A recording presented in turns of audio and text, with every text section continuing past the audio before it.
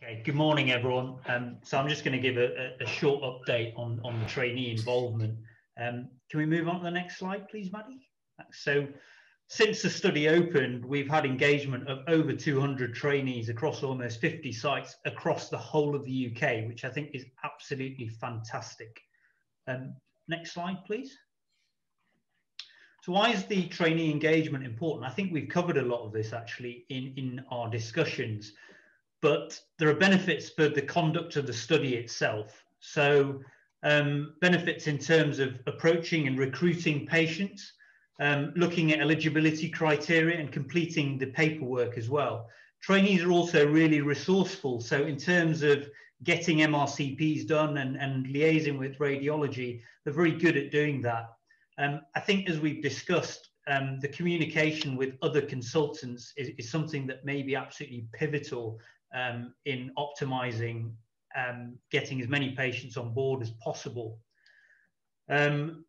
We can also cover, trainees can also cover when the PI is away and when research nurse support is limited, which may be particularly important during COVID at the moment. And trainees are also really used to taking part in collaborative research now. And that means that changeover and handover periods can be relatively smooth. Next slide, please, Maddie. But to be honest, it's the engagement of us being able to recruit the emergency patients that's been absolutely fantastic. As you can see from this slide, research nurses have recruited the most across both elective and emergency groups. But in terms of the emergency patients, trainees are almost on a par with the research nurses and well ahead of the consultants, which I think is extremely impressive and will, in the end, contribute to the overall generalizability of the study. Can we go to the next slide, please, Maddie? So apart from there being obvious benefits to the study itself, there are benefits to the trainee as well. GCP is now a requirement for CCT, so this is a good opportunity to tick that box.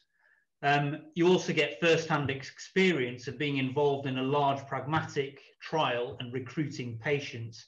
And we hope that this will inspire trainees to become future PIs and potentially CIs as well. And it's very possible that some of the networks that are developed may be very beneficial to the trainees themselves in the future and in developing future studies as well. It, of course, looks great on one's CV, and it's an opportunity to develop your leadership, teamwork, and communication skills as well. The other thing that I'll talk about very shortly is the opportunity to contribute to the spin-off projects. Obviously, this is a large study, and over the course of the next few years, there will be other projects that will emerge from the main study. So this is something that the trainees can actively lead on. The Associate PI scheme, I think we've heard a lot about it now in the discussions and the benefits. I'll briefly just summarize what the Associate PI scheme is all about and how to get involved. Can we move on to the next slide, please, Maddie? So the purpose of it is to develop junior doctors, allied health professionals and nurses to become PIs of the future. The scheme's been endorsed by the Royal College of Surgeons, and what I think is fantastic is within Sunflower, we've already got 52 trainees registered as Associate PIs, which is by far the largest number across all NIHR funded surgical studies across the UK. It's a great achievement. Next slide, please.